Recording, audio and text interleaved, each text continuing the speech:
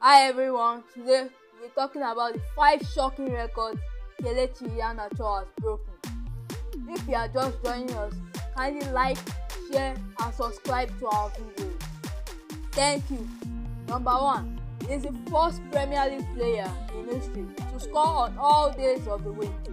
From Monday to Sunday, he scored the most goals on Sunday, where he scored 5 goals and has a goal for each day except from Wednesday, where he had 2 goals.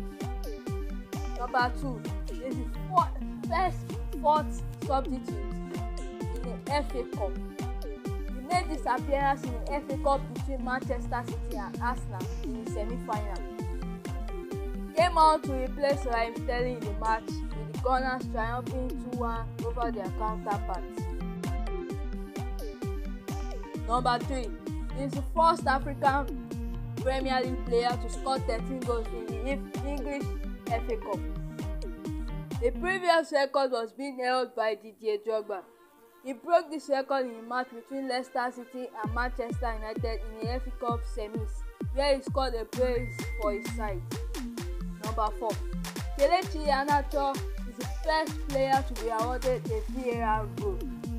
On the 16th of January 2018, he became the first player in English football to be awarded a VAR goal, as the goal was ruled offside in the Leicester FA Cup match against Fleetwood Town, but the referee, Jonathan Moss, asked for the goal to be reviewed, and VAR clearly stated that it was onside.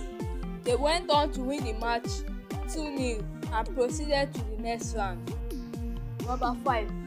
Since the 1st of March, Iheanacho has scored more goals than any other English player in all competitions this season.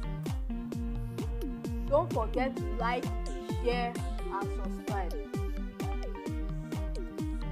Thanks for watching.